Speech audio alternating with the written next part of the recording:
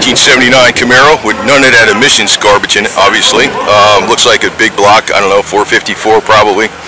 You can see the air cleaner is quite large and very much designed for high volume electricity, whatever you want to call that stuff.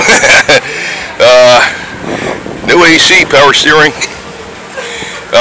The hell with the AC, you don't need that. Go fast enough. Power brakes, and we got like a grayish interior, kind of like a houndstooth claw setup in there. Probably a 5-speed. Oh wait a minute, no, that's an automatic. It's an automatic. It's yeah. You know when they just got those little shifters like that, that's sort of like the lockout thing and stuff. Automatic, so it's probably got a turbo 400 in it.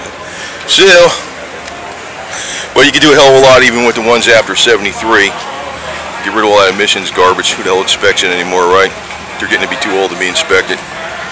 It's good.